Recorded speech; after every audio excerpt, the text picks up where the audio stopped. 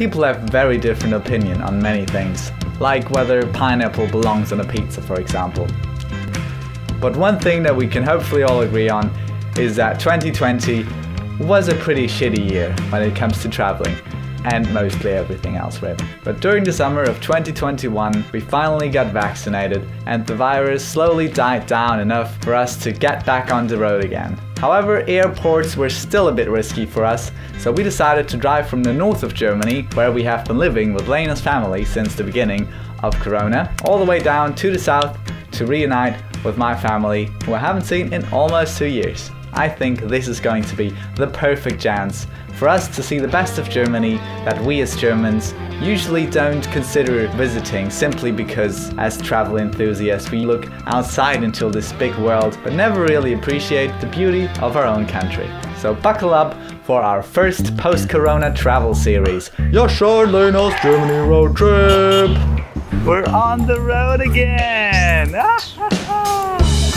Our first stop was Berlin, but because we've both already been to the main attractions of the city, we went straight to one of the lesser known sites, called the Museum Island, which is an island with museums on it. Why am I even explaining this? Now we're in front of this museum. We're not going in there, we're just taking some nice photos in front of it. Oh no. Why did you not go on top of it? Yeah, I just figured getting arrested for it was not worth it. There they also had a cool little vintage market which was selling handmade goods and antiquities. It's not very like the touristy things like I love Berlin or something, you know, it's just kind of small antiquities almost. I got this vintage camera for just 10 bucks. It unfortunately doesn't work anymore, but it still looks very good on a shelf. And we also picked up this second-hand camera strap for just 3 bucks. After that, Lena wanted to try a hip new food trend called poke bowls. And obviously, Berlin was the hip, cool, trendy place where you could get such a thing. Super hipster. I always wanted to try. Look at it. So it's essential vegetables in a bowl. We said we want some extra avocado in the shop. Then she turned around and on her shirt it literally said, don't worry, you can always add avocado later. We're now at Lena's favorite activity in Berlin.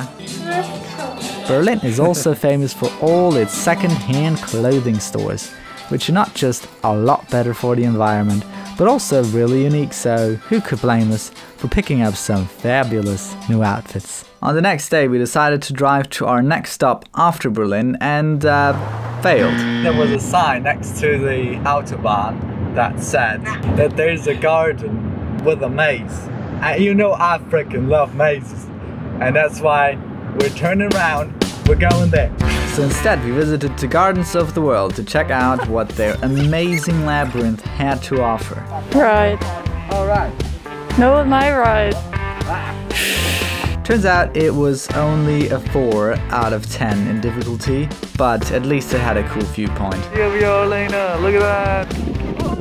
And since we already paid the full entrance fee, we thought we might as well check out some of the other parts of the garden, which all in all made it a worthwhile stop.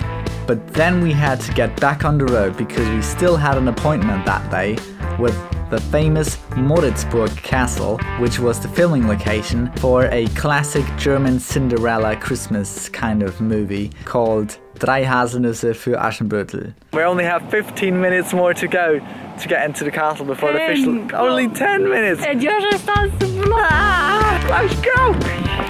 Luckily they didn't end up closing the gates, so we still had some more time to discover this beautiful castle and take some amazing photos. And since Lena was a big fan of that German Cinderella movie, we had to reenact the famous scene in which Cinderella comes to the castle to dance with the prince. And action! Amazing performance! The laughter adds so much to the naturalness of the dramatic scene. Whoa, Lena! Go get your prince! I hope you liked this first episode of Joscha and Lenas Germany road trip. Consider subscribing to our channel if you don't want to miss our upcoming videos in which we are going to visit many more beautiful places all across Germany.